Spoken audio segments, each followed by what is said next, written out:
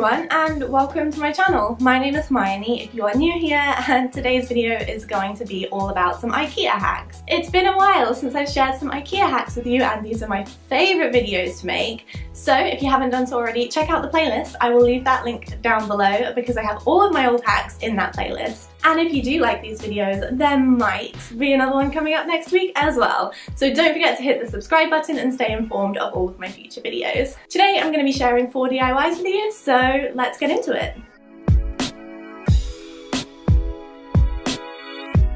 For this project you'll need an inexpensive rug from IKEA. These cost £1.90, they're super cheap. So start by cutting off the tassels on either side of the rug, then you can lay it out flat.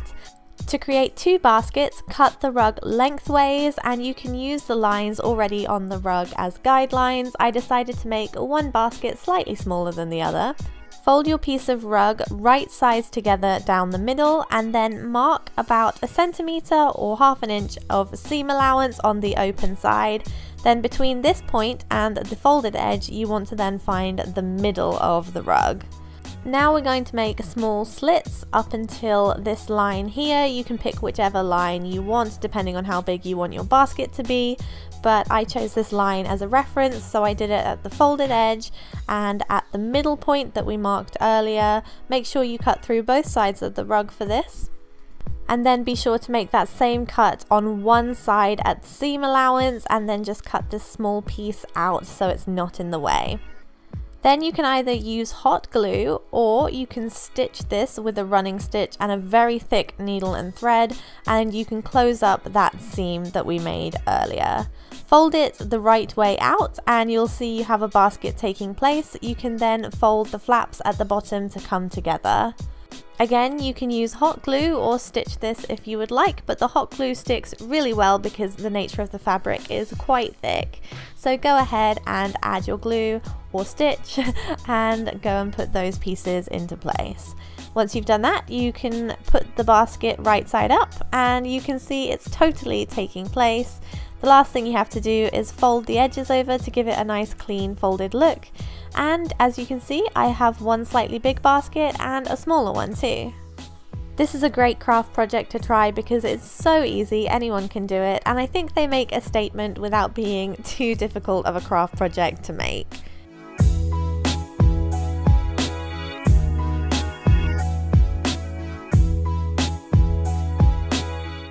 To make this braided light cable, you will just need a light cable from IKEA. I got this around Christmas time, but they should do them year round.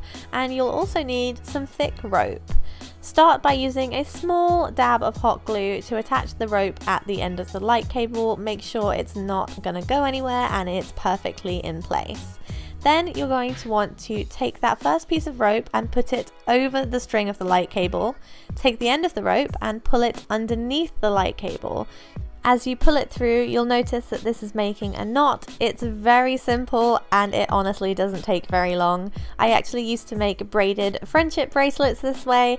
Super easy and it doesn't take long at all. So you're just going to keep going with the same process. Make sure you do it on the same side every time. So place the rope on top and then pull the rope through the loop underneath the cable and pull it tight. It doesn't look like much at first, but once you've been going for a little while, you'll see it all come together. And this is what it starts to look like at that point. And trust me when I say it doesn't take very long at all. I did about half the light cable in about 10 minutes and I decided to stop there and just have it going along half the cable. It also took 2 packets of rope, which was 7 meters of 7mm diameter rope. So you'll need about 14 meters at the least to make it this length. Once you've finished, go ahead and hang it up and display your hard work. I think this would look really great if it was using some kind of other more rustic twine as well, or any kind of thick string or rope material. Definitely don't use very thin string for this or it will take you forever.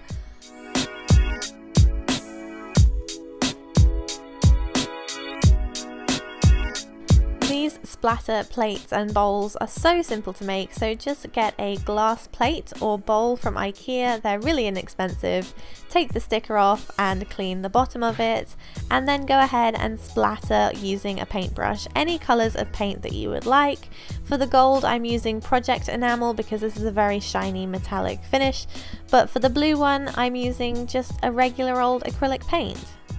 Go ahead and leave this to dry, and when it's fully dry you can coat the bottom of the plate with a thin layer of spray paint in whatever colour you choose. I decided to go with white so that the colours would really pop, and I also made a bowl version of this too with some black and gold splatter print. I think this would look really fun with some bright colours as well, so if you guys do decide to make this, do show me how you made it and what you did with it. Maybe tag me on Instagram or show me on Twitter, I'd love to see how it turned out.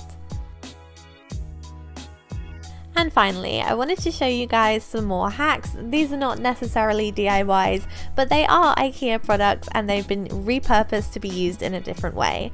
So the first is these glasses from the kitchenware section. They're really inexpensive, but they make really nice succulent pots or pots for any kind of cactus or flowers that you might have. And these awesome little cardboard organizers make really cute shelves for really small and lightweight knickknacks. You can display them horizontally or vertically, and you could actually pop them on the wall with some command hooks if you wanted. Just make sure to use some hot glue on those inside edges if you want to put anything heavy on them. That is everything for this video. I really hope you guys enjoyed it. If you make any of these, don't forget to tag me on Instagram or share it with me on Twitter. I would love to see what you guys come up with. And as always, I hope you're having a great week, and I will see you in my next video. Bye!